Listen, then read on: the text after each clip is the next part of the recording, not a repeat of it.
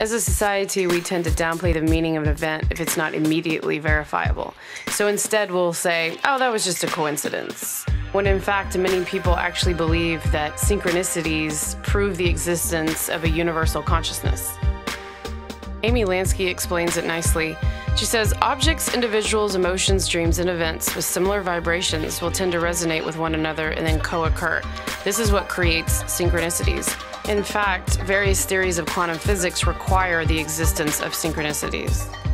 This is a really complex and very important aspect here that we know very little about, how resonance can affect human beings, how we tend to gravitate toward other people who are more like us, where there is some commonality between us.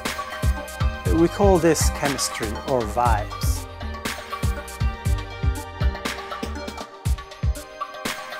It's also curious how we can come to certain situations in life where we feel that, oh, it seemed like a planned coincidence.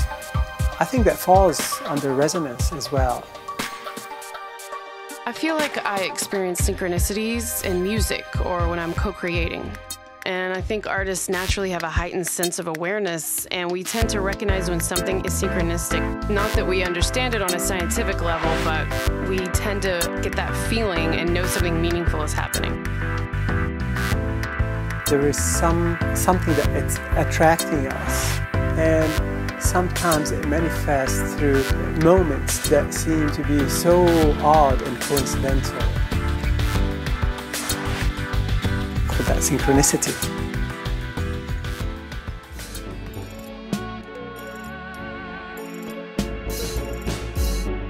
Maybe that's a confirmation that we are on the right track.